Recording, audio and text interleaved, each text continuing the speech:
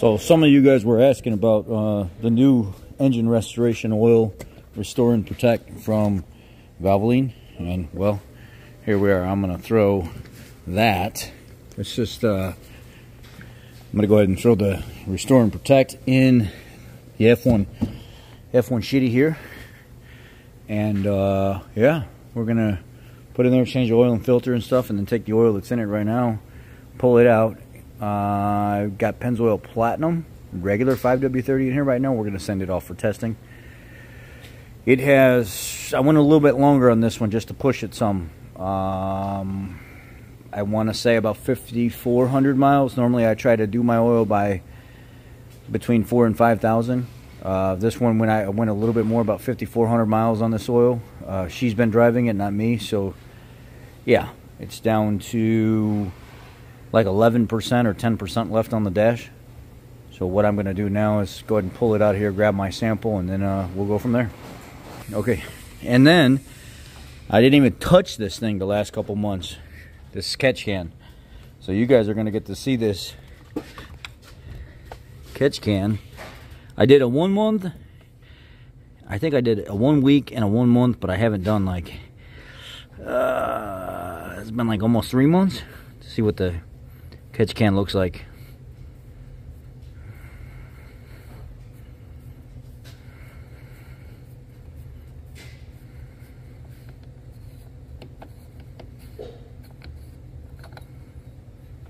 Oh, it's only about halfway full. See how it smells. It smells like fuel. Bad. So we're gonna put it back. We cleaned it out. It was good, not excessive. I'm glad that I'm catching it in the catch can versus getting it sucked back into the intake manifold, because this is what helps keeps the valve cleaner. It's what cleans up the combustion process, keeps that truck making real good power. And I ended up picking this up off Amazon for like 60 bucks, 70 bucks. The thing that shocked me in this whole thing is it has OE fittings that clip right into, yeah, but I haven't seen it in stock since, so we're not even going to talk about that because they don't even have it anymore. So what I would recommend is looking at Dorman's Universal one. AutoZone has been selling them lately. All right, we got everything. Look at the fluid film. Look how not a speck of rust this winter on this thing with the fluid film on there. Fluid film has done this truck good, real good. It's really kept the underside of this truck very, very, very clean. And it finally dried about 3 or 4 weeks after enough to have this like light layer of oil still there, but nothing rusting. It's very nice. Not dried, but I should say it's settled. It kind of picked up enough road dust and debris to kind of solidify or make the oil a little bit more thick. And the underside of this truck ended up no rust anywhere, real good. And we're in the middle of winter. I love it. Fluid film for the win, baby. Well, and blaster service shield. I like them both. Oh, and by the way, you see what I got on here?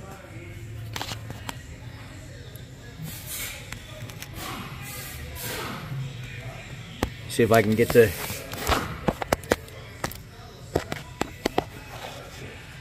See that? FL820, baby. Yeah, I switched from a 500 to a 820 because it's the same thread pitch. It's the same gasket seal. Yeah, it's a little bit more of a snug fit, but it's got twice the capacity. The thing that I got to be careful of is the FL500s have like a 5 to 8 PSI bypass. They bypass way more often, which I like that on cold start, but I don't like that when it's running, because if that filter is bypassing often, that means it's not filtering properly. The FL820 has a 16 PSI bypass rating, so we're going to try that and see what happens. All right, so we're going to put the oil now, the Restore and Protect in here. This one is like 7.7 quarts, and I know the cap says 5W20 is the spec for this truck.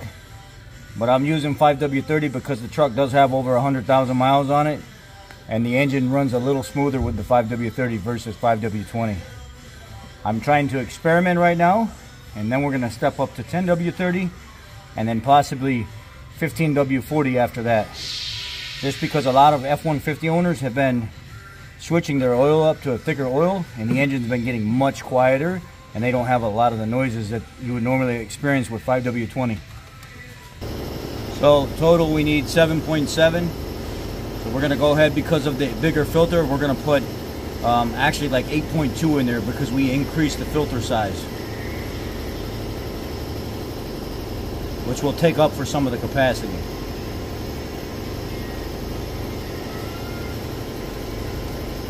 Three is a little under 3 is what's left in here. So 7, a little bit more.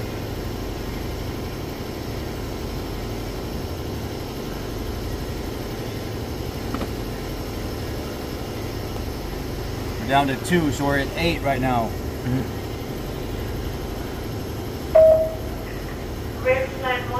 That's me. Right there is about where we need to be. Okay.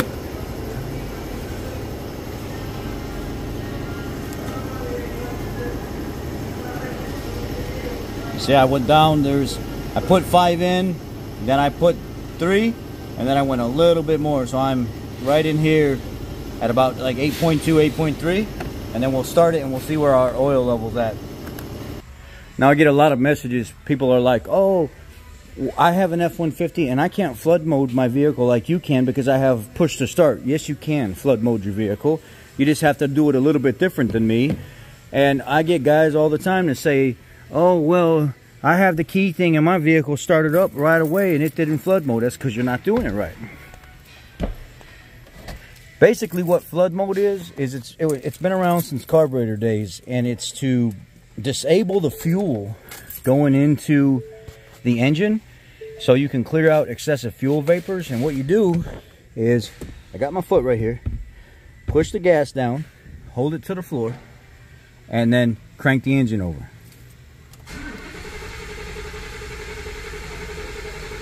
You know, 5 to 10 seconds is all you need. Okay, that's it. Now watch, when I start it up, I'm going to get oil pressure quicker. And there it is. That's all it is. It's all you need. Push to start is the same exact process that I just showed you, except you're going to put your left foot on the brake while holding down the accelerator, and you're going to push the button. And then that button knows exactly how long to crank the engine. It's going to crank it for like 10 seconds. And then when you're done with that, put your foot on the brake again, take your foot off the gas and start it, and it'll fire up. And you pre-primed your oil system so you didn't start it dry. So let's climb under here real quick and let's look and see, did we leak anything? Are we dry? How did that FL820 do? It sounded great when it started up. And we ain't got no leaks, we're good to go. Okay, let's check the oil, let's see what we got and figure out where we're at. There it is, there's the oil line. About 3/4 up the hash mark. 8.2, 8.3 seems to be perfect. You can even probably go 8.5 if you really wanted to, but I'm okay with that right there. Now let's go ahead and get in here real quick and we will reset the oil life.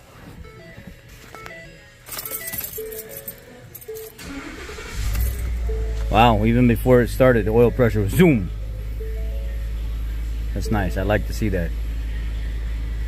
Oil percent, resetting, got it, 100%.